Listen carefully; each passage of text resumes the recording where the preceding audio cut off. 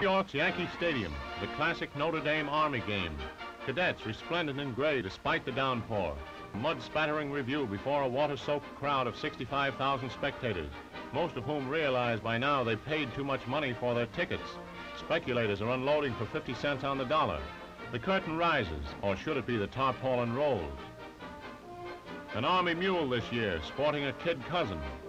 Secretary of War and Mrs. Harry Woodring, loyal Army fans. First quarter highlights. The break.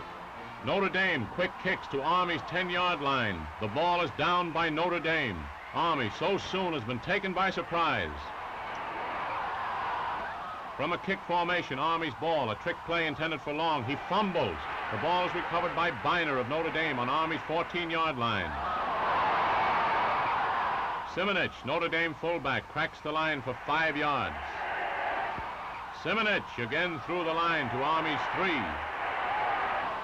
Simonich, a quick opening thrust inside right tackle, and Notre Dame is over for a touchdown. Final score, Notre Dame 7, Army nothing. Fair and warmer tomorrow.